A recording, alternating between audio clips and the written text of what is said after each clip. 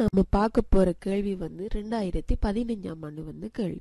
கேள்வி என்னன்னு சொன்னா, மோகன் தன்னிடமுள்ள கட்டடத்திற்காக இறைவரியாக ஒரு காலாண்டிற்கு ரூபாய் 750 வீதம் செலுத்துகின்றார். கட்டடத்திற்காக அறவிடப்படும் ஆண்டு இறைவரி அதன் ஆண்டு பெருமானத்தின் 15% ஆகும். முதலாவது கேள்வி கேட்கிறாங்கன்னு சொன்னா, மோகன் ஒரு ஆண்டிற்காக செலுத்தும் இறைவரியை காண்க. இதுல என்ன சொல்றாங்க, காலாண்டு வரி தந்திருக்காங்க. எவ்வளவு? 750 ரூபாய். அப்ப காலாண்டு வரி 750 ரூபாய். ஆண்டுக்குரிய வரி என்ன செய்வோம், நம்ம 4ஆல பெருக்குவோம். பெருக்குனீங்கன்னு சொன்னால் எவ்வளவு? ரூபாய் 3000. இதுதான் என்ன, ஆண்டுக்குரிய இறைவரியாக இருக்கும். இரண்டாவது கேள்வி கேட்கிறாங்க என்னன்னு சொன்னா, கட்டடத்தின் ஆண்டு பெருமானத்தை காண்க. அப்ப நம்ம என்ன செய்வோம், ஆண்டு பெருமானத்தை காணும். ஆண்டு பெருமானத்தை எக்ஸ் எடுத்துக்கொள்ளும். சரியா, எக்ஸ் எடுத்துக்கொள்ளும். சரியா, எக்ஸ்ல 15% தான் எவ்வளவு?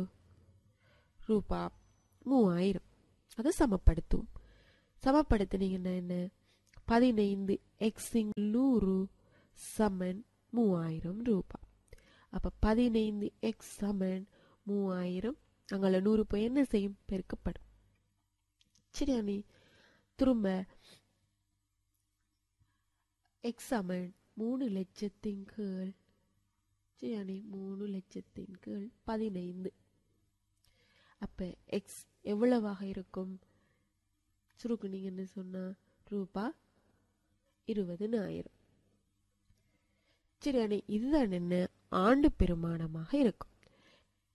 அடுத்ததா ஒரு தரவு தாராங்க. என்னன்னு சொன்னா, மோகன் இக்கட்டடத்தை ஒரு மாதத்திற்கு ரூபாய் 20,000 வீதம் வாடகையை கொடுக்கின்றார்.